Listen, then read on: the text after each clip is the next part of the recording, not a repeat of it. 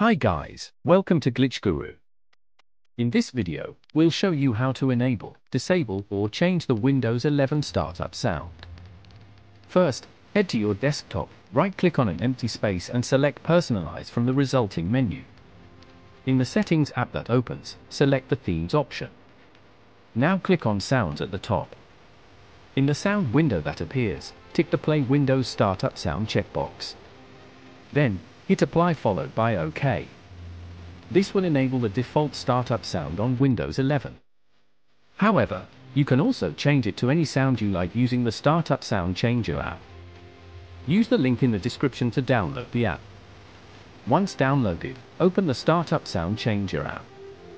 Click the Replace option. Now select any sound you'd like to set as the startup sound.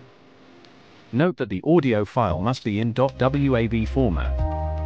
Otherwise, this won't work. Once selected, click the play button to hear it. Welcome aboard, Captain.